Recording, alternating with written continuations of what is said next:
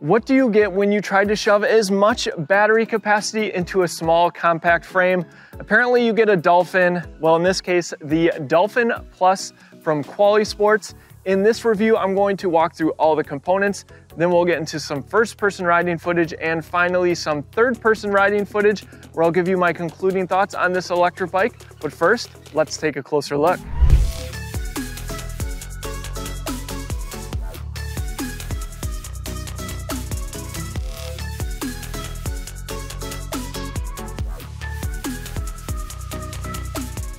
So did you catch where both batteries are? We're gonna get to that in a second, but first, if you are looking to purchase any electric bike, check out our links in the description. Using those affiliate links before you make your purchase is a free and easy way to support the channel and makes videos like this one possible.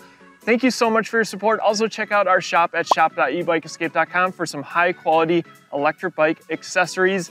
All right. Now let's talk about the Dolphin Plus. We need to talk first about battery capacity because it's seriously impressive. 17.5 amp hours in the dual battery version.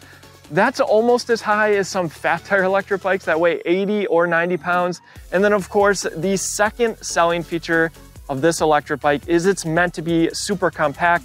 Bring it in your house, maybe apartment. It would be a great bike to commute on just because it's such a small form factor. You'll see just how small it is when I fold it up towards the end of the walk around. Qualisports is a new brand to me, so if you have experience with the company, help me and help others by letting us know how your experience has been in the comment section. Let's talk about price. The Dolphin Plus dual battery that you see here is currently priced at $16.99, usually $18.99. The single battery version is just $13.99, normally priced at $15.99. It's offered in 3 different colors: navy blue, satin black, and glossy metallic gray. It can hold up to 300 pounds. This bike is meant for riders 5'1" all the way up to 6'3". I have it a little bit higher than the minimum insertion point, and there's no problem with me getting full leg extension. And because it is a smaller framed electric bike, it has a low standover height. Diving into the components, we have Qualisports branded hydraulic disc brakes, 2 pistons, paired with 160mm rotors. You might be wondering what this is. Stay tuned for when I fold this electric bike. The tires are 20 inches by 2.3 inches wide, Innova branded street tread. We have an integrated front light, and there's a rear battery operated light mounted to the seat post. There's 3 mounting points on the head tube, and Qualisports does offer an optional rear rack. The handlebars can be folded right here, and there is a height adjustment as well on the handlebars. In the cockpit, we have rubber ergonomic locking grips, matching Qualisports levers with motor cutoffs. There's a left-hand thumb throttle, bell on the right, and a Shimano 7-speed trigger shifter. The handlebars can be turned to your liking using this quick release. And we have my favorite cell phone mount. This is the Elastocase quick release, available at shop.ebikeescape.com. And finally, a monochrome display, power button in the center, pedal assist on the left side, 0 all the way up to 5, simple battery indicator in the top left, time in the top right, miles per hour front and center, distance currently displayed in the bottom. Hitting the power button will change that. Over to odometer with average speed in the center, max speed in the center as well as voltage, and back to your current speed with the distance. Holding the pedal assist up and down button at the same time will reset the riding time and distance. Confirm that with the power button. Walk mode can be enabled by holding the pedal assist down button, indicator on the right. And finally, you can turn on the lights by holding the pedal assist up button. And there's an indicator right here. There's also a USB port under the display to charge your device. There's Qualisports branding here and here. We have folding plastic pedals, push in and turn and flip them up to put them back into position. There's a rear mounted kickstand, and the bike comes with front and rear metal fenders, though you will have to install them. The motor is 500 watts. For gearing, we have 14 to 28 teeth in the rear, and in the front, a 52-tooth single-sided chainring. This is plastic. The derailleur is a Shimano Tourney 7-speed entry-level derailleur. And as you can see, the bike is a Class 2 electric bike. Included is a basic Velo saddle, but be sure to check out our electric bike accessories list as well as our shop for some more comfortable options. Qualisports includes a 3-amp charger, which will charge the 17.5 amp hour battery from empty in about 6 hours. Now there's a couple charger ports here. The C2 battery charger port is up here, but if you buy the dual battery version, you'll want to use this port here because that will charge the frame battery first and then the seat post battery. Due to the frame and the seat post battery, there's actually a maximum insertion point so you don't hit the ground with the battery because it does come through. And there's also a minimum insertion point, which we see on all bikes. Underneath the frame here is where you disconnect the seat post battery. I'll show you just how large the seat post is. First, I'll unscrew, undo the quick release, and pull the battery all the way through the frame. So there you have it, a 48 volt, 10.5 amp hour battery shoved into the seat post, 504 watt hours. We'll put this one back in. Now for the second frame integrated battery, I'm going to lift the safety up, pull the lever out, and we'll expose the battery right here. It does lock into place, so you'll need keys to remove it. But first, there's a power button here, and you can actually see the current battery percentage, 89% charged currently. I'll turn the key to the right to unlock it, and there's also a handle as well once you get it far enough out. The secondary battery is 7 amp hours, and it's compact enough to act like a power bank. I'm charging up our favorite communication helmets from Senna. And of course, there's a USB port on the end of the battery. But I want to show you just how small this bike gets while folded. Optionally, you can lower the handlebars. I already have the middle undone from removing that battery. We'll put the kickstand up. And you probably want to lower the seat so it doesn't rest on the front chainring, though you do want to be mindful of the cable coming out from the back as well. And of course, I forgot to fold the pedals. So there you have it, a small folding electric bike with a massive 17.5 amp hours of capacity. And that little clip at the front is actually a magnet which connects to the rear. And that makes the bike so much easier to throw in the back of a vehicle, knowing it's not going to come unfolded. But that's enough talk about how small this bike is and how much battery it has. Let's get into some first-person riding footage. Let's take the Dolphin for a ride. One note, unfortunately, no bottle cage bosses. I have mine in my bike case backpack here, but you might want to consider our ABC cage with the strap as an optional accessory if you are looking to purchase this electric bike. Hopping on here. This is a Class 2 electric bike, which means a top speed of 20 miles per hour. Whether I'm pedaling or just using the throttle, I have the speedometer app by Coolnix on my favorite cell phone mount. And our first test will be throttle alone. Just to note, the pedal assist level does coincide with the top speed with the throttle, so I have it in pedal assist level 5. That, of course, will take us up to 20 miles per hour. All right, here we go. 3, 2, 1, throttle only with this 500 watt motor. Display reading 14, there we go, GPS catching up, 17, 18, 19, 20. So for a 500 watt motor, it's not bad performance. I will say though, on this throttle, this is the first type of throttle like this that I've experienced. And it does have a little bit of a spring back. So if you do hold this for a long time, your thumb might get a little bit tired. So just a note there. All right, so we know it can get up to 20 miles per hour. Let's go ahead and go into pedal assist level 1. Again, throttle only.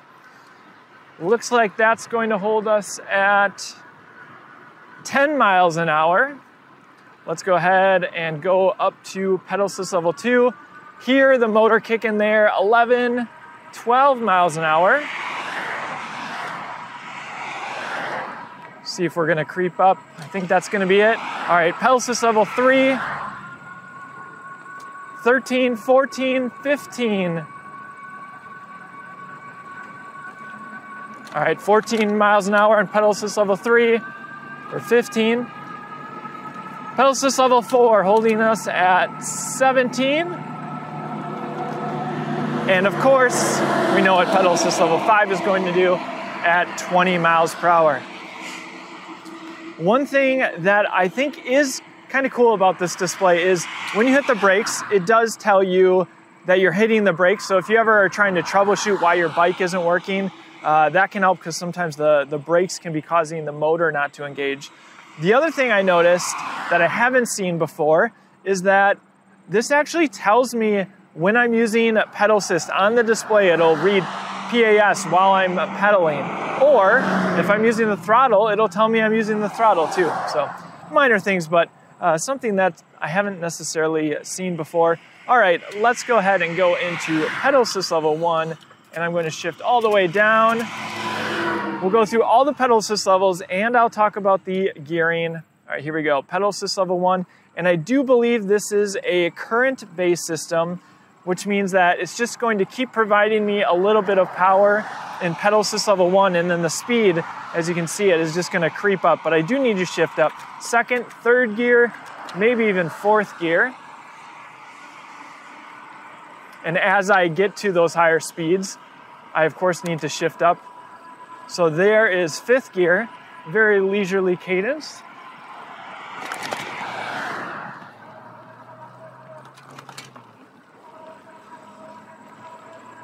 And very easily able to hold me at, 13 miles an hour, 14. Now I did say current-based system, which means that's not going to kick off at, say, 10 miles an hour and just the motor just completely stops helping you. So that is a pretty big ride feel difference depending on some of these different brands and models of electric bikes. Let's go ahead and go into pedal assist level 2. We'll stay in fifth gear here. 13 miles an hour, 14 miles an hour. Maybe it could go up to sixth gear. Let's go ahead and go into pedal assist level 3, feel the motor there. Hitting 17. Slight hill here. It's 600 feet and the traffic circle. Continue straight to stay on. Let's go ahead and go into pedal assist level 4.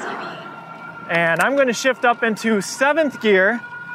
And we are hitting that 19 miles an hour, 20 miles an hour according to the display. There we go, GPS. Now, in my opinion, this is a slightly faster than I'd prefer cadence. Hopefully you can see my legs moving there. We'll get back up to speed in just a second. So I wish there was just a higher gear I could go into.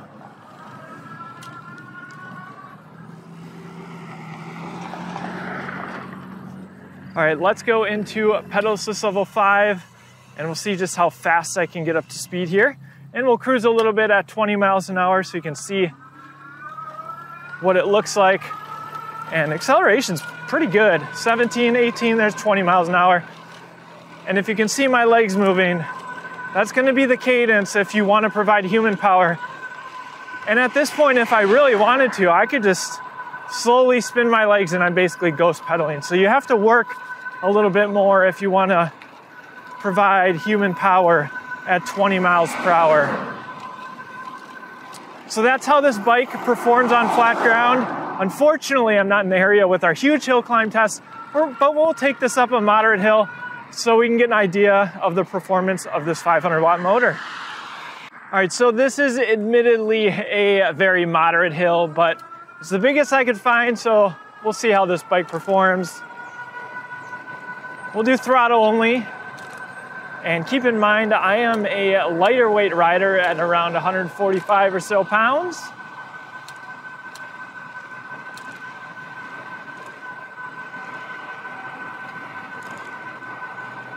And I want to be clear with that throttle. It's only if I really hold it in a long time that your thumb might get tired, but like cruising up a hill like this is not a problem. And still holding us at 20. I imagine we'll go down a little bit. There's 19. 18. And back up to 19 as we get to the top of the hill. So small hills, not an issue. Significant hills, usually what I see during our normal hill climb test with 500 watt motors is right around 10 miles an hour, maybe a little bit higher, sometimes a little bit lower with the, what I view as the lower powerful 500 watt motors. But I would imagine this one would still get me up the hill. And of course, pedaling is only going to help. It is an electric bike after all. Let's do our brake test with these hydraulic disc brakes. We'll get up to 20 miles per hour, and I'll slam on the brakes. All right, display is reading there we go, 20 miles per hour. Here we go.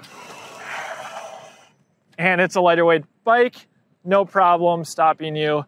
All right, with that, let's get into some third-person riding footage. I'll give you my concluding thoughts on the Qualisports Dolphin Plus. The folding e-bike category is flooded with options, not to mention copycats, and there's a reason that historically I haven't reviewed that many folding e-bikes on the channel. That's because generally I recommend folks stick with the more well-known brands because on the whole, the experience will be better. So why did I agree to review the Dolphin Plus from Qualisports? For some background, most often these lighter weight, more compact folding e-bikes have smaller batteries, sometimes 36-volt systems, and equally disappointing motors. They might be fine for few mile jaunts across the city, especially if you can charge at your destination, but small batteries are very limiting. Not to minimize their usefulness though, especially at oftentimes very low prices. The Dolphin Plus is different, solving range anxiety with its dual batteries, boasting 17.5 amp hours of capacity, and it's also a 48 volt system. Now the motor isn't knock your socks off power, but at 500 watts it's still plenty of power considering the bike size, and should be fine for most riders who stick mostly to flat ground. Now I'm not saying the Dolphin is perfect, more on that in a bit, but $16.99 does seem like a fair price for how it's spec'd, and $13.99 for the 10 amp hour version isn't bad either. There are a lot of pluses here. First, the batteries are hidden well, and at a glance, it doesn't even seem like this could be a dual battery e-bike, let alone 17.5 amp hours. The hydraulic disc brakes provide plenty of stopping power, and overall, the small wheels with the smaller frame makes it a very approachable e-bike for shorter riders. I was able to fit this e-bike easily into the trunk of a Toyota Camry, and that was very satisfying. Thanks to its magnetic clasp, it will even stay folded. The Shimano 7-speed trigger shifter was nice to see in the cockpit, and while we usually see the trend of fatter tires like 3 or 4 inch on most folding e-bikes, it's nice to have an e-bike offered with narrower and more efficient 2.3 inch tires for those that want it. Now, what are the considerations? For something I picture a lot of folks using for commuting, I would have liked to see an integrated rear light. In the cockpit, the monochrome display, while easy to read and perfectly functional, is still basic. Perhaps my biggest complaint is the gearing. While a 52-tooth front chainring was a good choice for how I like to ride, it really ought to have an 11-tooth cog for the highest gear so that your legs aren't spinning so fast in the highest gear at the max speed of 20 miles per hour. And the derailleur itself, while not uncommon at this price, is on the entry level of Shimano components. I also noticed a slight delay with the pedal assist, which is more of a personal preference. I don't mind it as much as others. And finally, it would have been nice to have some bottle cage bosses, though yes, something easily solved by visiting our store, shop.ebikeescape.com, and picking up a ABC cage with strap. Now I also need to talk about the brand new limited edition Qualisports Model 5, priced at $19.99 because it solves some of these pain points with the Dolphin and more. Starting out, it is a 9-speed cassette with 11 teeth for its highest gear. You also get a torque sensor for a more natural riding experience instead of a cadence sensor, a welcome feature to many. You also get a bit of a surprise in a compact folding e-bike, a suspension fork, though certainly that's going to add to the weight. It also has a slightly upgraded Altus derailleur. If you have decided that any of the Qualisports e-bikes are for you, one favor, use our link in the description before you make your purchase. It's a free way to support the channel. I can't comment on the company's customer support as it's my first time reviewing one of their models and digging into the company. So if you're an owner, share your experience down in the comment section. They also have various models on Amazon that I'll link below, so you can check out the Amazon reviews. Let me know your thoughts on this e-bike, what others are interesting to you at this price point. Thanks for watching, and I'll see you in the next one.